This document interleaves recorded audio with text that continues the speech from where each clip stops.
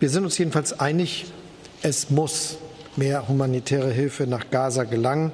Und das ist auch unsere klare Aufforderung an Israel, dass jedes Recht hat, sich selbst gegen die Hamas zu verteidigen. Eine Bodenoffensive auf Rafah halten wir nicht für richtig. Ein wichtiger Schritt wäre jetzt auch ein Waffenstillstand, der länger anhält. Am besten noch während des Ramadans. We do agree, cessation of hostilities, immediate ceasefire, and accord humanitarian assistance to the people of Palestine, particularly in Gaza. Of course, we do acknowledge the concerns, what happened on 7th of October, but we also appeal to the Europeans and Germany in particular to take note of the fact that there have been 4 decades of atrocities, plunder and dispossession of Palestinians. So let us then move forward, and I agree with what Chancellor has said on the final two-state solution to ensure there's peace for both countries and to work in concert to ensure that there is economic development and progress for the people in the area. We also have taken a position vis-à-vis the war in Ukraine against unequivocal stance against aggression and conquest of any country, and that includes Russian aggression in Ukraine, and seek a peaceful resolution to the conflict because it is impacting and ramifications in terms of trade and economic development, even as far as Asia. Thank you, Prime Minister.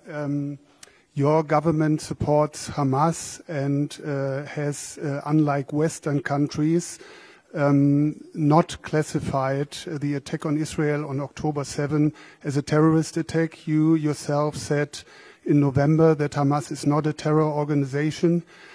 Do you stick to this assessment, and don't you fear that this position on Hamas can damage the relations to countries like Germany? Well, thank you. Our foreign policy position is consistent.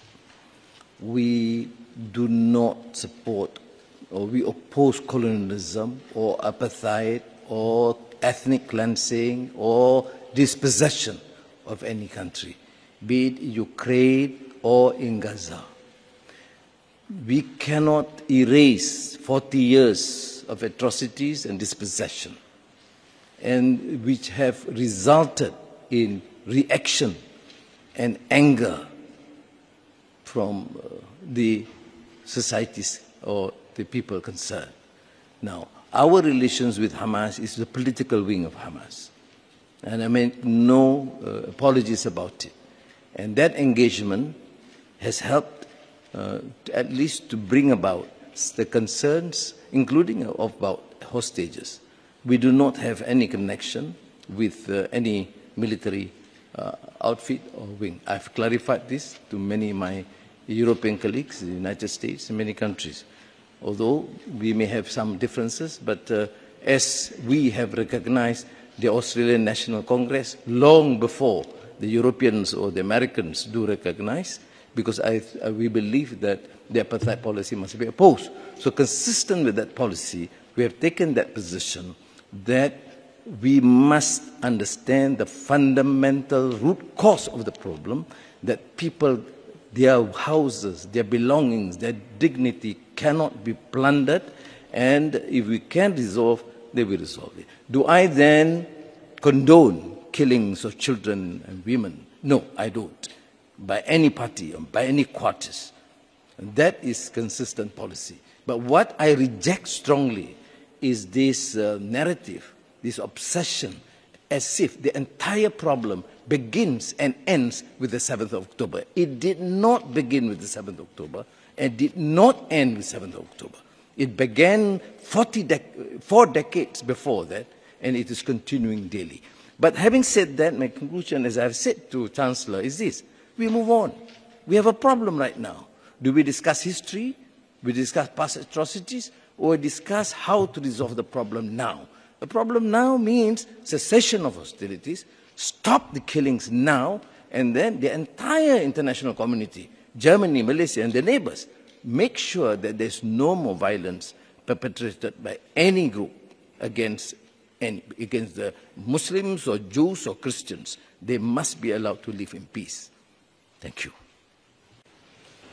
Prime Minister, you are suggesting to leave history behind, but for the Israeli hostages, it's October the 7th is still the present, and for their relatives as well. So based on the conversations you're having with the political leadership of Hamas, what is the nature of your talks, and how hopeful are you that they will be released soon? Also, could you please tell us whether you see what happened on October 7th and the fact that these hostages are still being held as an act of terrorism?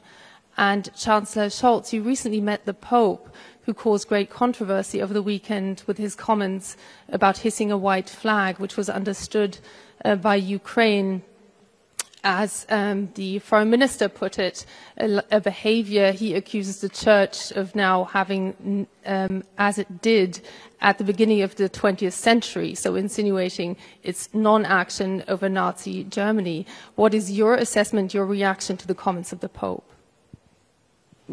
Thank you. I've stated my case that atrocities for decades cannot be erased.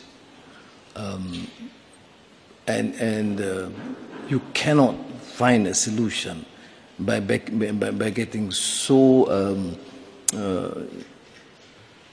one-sided in terms of looking only at one particular issue and erase 60 years of atrocities. The solution is not just releasing the hostages. I agree with release hostages, but that's not the solution. We are a small player. I don't have this excellent relations with Hamas, but I do. And I have told the Chancellor, yes, I did express my concern that the hostages must be released. But then, can you say, is that all, full stop, period? What about the settlements? What about the behavior of the settlers now, continuous, daily? What about the dispossession, their land, their rights, their dignity, their men, their women, their children? Are these of no concern? Where have we thrown our humanity? Why this hypocrisy? Why this selective and ambivalent attitude towards one race and one another? Is it because they are colored or they are different religion? These questions are raised because there's a lack of consistency. If you ask me, yes, the solution, yes, two-state solution. Yes, recognize the rights of every single individual, be it a Muslim or a Jew or a Christian. I make no means about it. But I, of course, cannot accept the fact that when you discuss issues, we only confine to one particular incident and one victim, forgetting the thousands and thousands of victims from the Nakba of 1947, 1948. Where is history irrelevant? Is humanity irrelevant? Is compassion irrelevant? I mean, that's my contention. Do I then support any form of atrocity against anybody? No. Do I believe the hostages should be kept? No. But to use the narrative only in one particular issue is not going to be a solution. You may satisfy some pockets of Muslims or Christians or Germans or Malaysians, but it does not and will not be able to resolve unless we are seen to be just and find an amicable resolution that is fair and just. Thank you. Thank you. Not easy.